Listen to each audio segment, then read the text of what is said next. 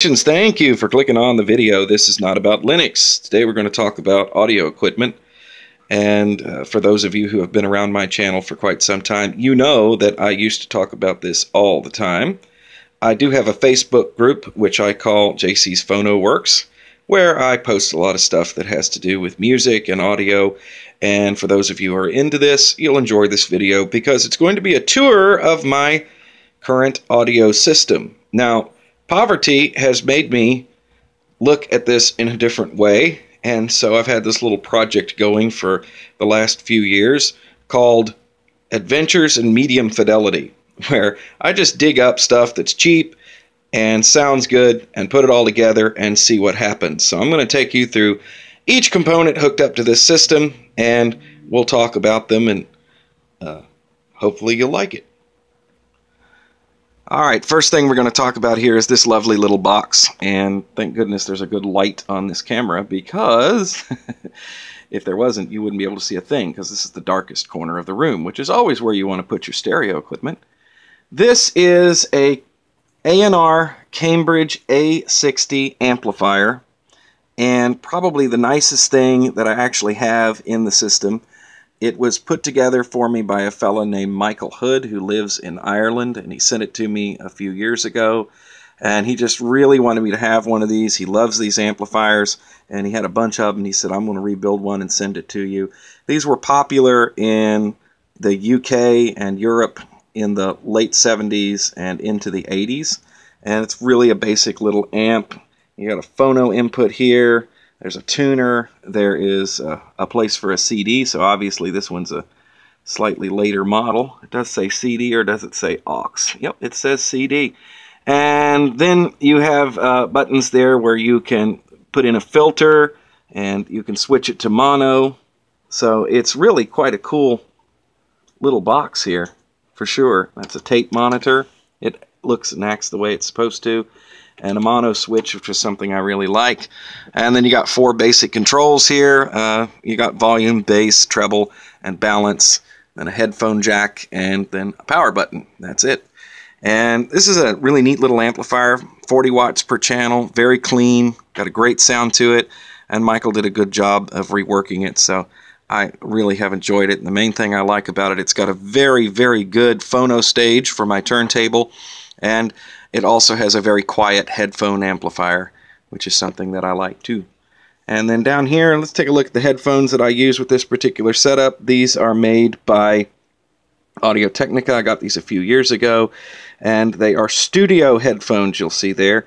So instead of having one of those little 1/8 inch plugs on the end, this one actually has a big 1/4 inch jack on it. And on top of that, it's 600 ohms. Which works nice with older amplifiers. Now this piece of equipment right here, this is a TIAC AD500, which is an oddball. It has 2 components built into one. This side is a CD player, and this side is a cassette deck. And I do have a bunch of cassettes that I keep around from my radio days, so I need to have a way to play them. And I keep a tape in there all the time to keep dust from getting on the heads and everything. And I don't use it very often, but it's really nice to have. And you can also use this to transfer from CD to cassette, and you can record tapes. I don't do that anymore. I don't have any real reason to, but it's there, and it plays back tapes like the Type 2 and Type 4 tapes, chrome and metal, and it has Dolby B noise reduction on it. Perfectly fine for what I do. So those are the 2 basic components right there.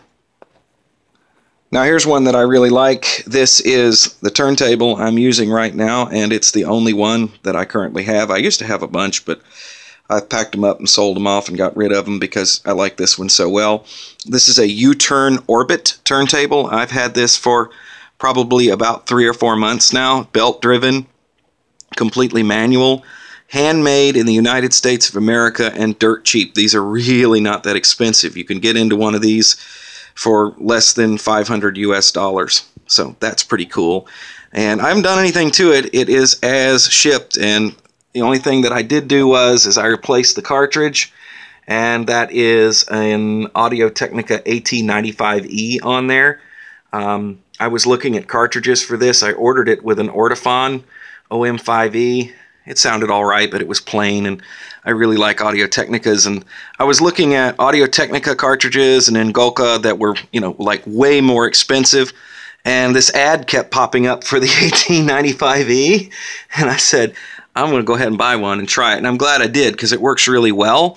This is the OA2 arm that they have developed for later models of the Orbit, and it really is a fine tone arm. And because of the fact that this is going on YouTube, I cannot actually play you any music, but I can show you the operation of the turntable and just very carefully put the needle down on the record, and you can get a little taste.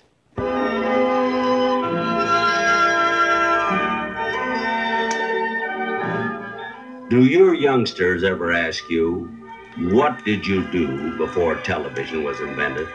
Now, sometimes it's hard to answer that question in a way that they'll understand. Of course, we read, and we played out in the fresh air a lot more, or at least that's what we tell the kids. But maybe there's another answer. Ask them to come in now and listen to these wonderful bits of imaginative trivia. Yeah, that's a record series that talks about old-time radio, so I figured that wouldn't trip any copyrights on YouTube. I can play that for you. Doesn't sound too great since the records are 50 or 60 years old at this point, and they were never claimed to be high fidelity, but you get the point. And the way this is set up, this is sitting on a table from the 40s that I'm using for a rack. It's very solid, and the turntable itself is sitting on a marble chessboard to give it a little bit of isolation. So you have this top, which is cherry, and then it's sitting on just a piece of cloth to make it so it doesn't stick to it. And then we have that, and then the turntable sits on that. So that's how it's isolated at this point. It seems to work out quite well. Since the turntable is green, I wanted to get a green 45 adapter for it. And when I bought this, I actually ordered this. We used to have these in radio stations all the time. They're really cool because when you throw the 45 on top of it, it just sort of lands. The only problem is the modern ones are made out of really cheap plastic. So what I did was I filled it up with hot glue, and that way it's got a little weight to it, and the records don't tend to slide under it. But yeah, I could have ordered a metal one, but I wanted one that was green because it's a green turntable, and I ordered that color really because of the fact that when I was a little kid, I had a record player and it was green, and I thought it was neat that they were offering it in this color. Little accessory here. This is an AudioQuest carbon fiber record brush, and we have an Audio-Technica stylus brush, and there's also a little chunk of Mr. Clean Magic Eraser down there that I dip the stylus into to clean out sometimes. One more thing to show you. I wanted to show you these little guys right here.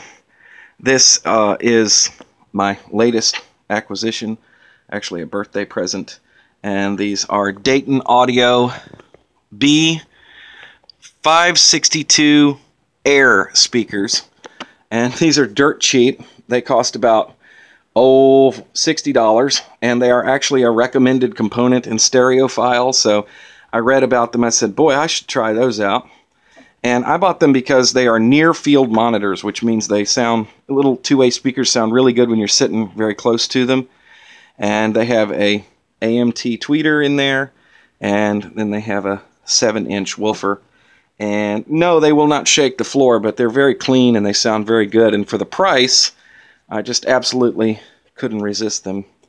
And that was my birthday wish. I said I wanted one of those. And they're pretty well made. They're plain Jane, but they work really well. So all of this together is my hi-fi system and what I use to listen to music. And these milk crates, these are the real deal. They're actually from dairies. I've had these for years, and I've used them for speaker stands. So that's what they're for. And when I want to come and do serious listening, this is what I do. Come in here and listen to this stuff in here and in the corner of the bedroom. And I'll show you the one in the living room and I'll explain why this one's not in the living room. So this is another system that I have set up in the living room right now. And the reason why there's no turntable out here is because the floors in here are replacements, and when you walk across it, it causes a lot of vibration, and a turntable setup in here will skip. But these are the speakers I had been using for a long time. These are Sony B3000s, and they're all right, but they're not near field. It's not good to sit right close to them. And they are a little boomy for my tastes. They got lots of bass, but it's kind of a boomy bass. So I'll pause this and take that cover off. There we go. That's what it looks like with the cover off. Three-way speakers. There's not actually a crossover built in here. Sony kind of took some shortcuts when they built them. These sold for cheap, probably like $100, $200, between $100 and $200 when I bought them a few years ago. And so there's just a capacitor that keeps the low frequencies out of the mid and the tweeter. They don't sound too bad for what they are. They're okay. And I guess if you just like it loud, you're all right, right? That's because they are loud. They're pretty loud. Now, for the components that are in here, it's, ta-da, yet another of those CD player cassette deck combinations. Only 2 companies ever made these, and I own both of them. This is a Realistic, or rather an Optimus, which is a brand that Radio Shack made. And this is from the early 90s, 92 or 93. You can look it up in the catalog. This was not a cheap machine at the time.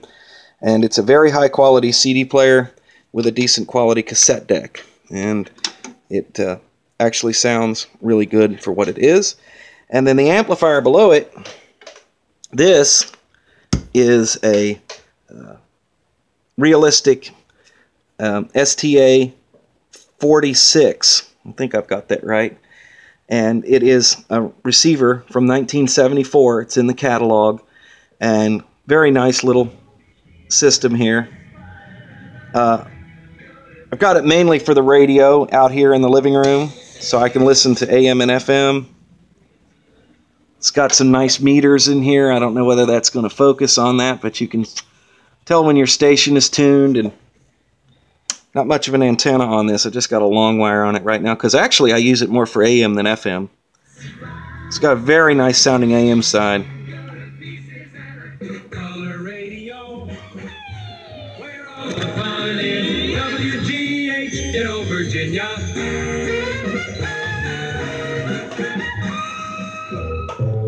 So there's WGH, the little jingle there, and yeah, the pots are a little dirty. It doesn't get a terrible whole lot of use.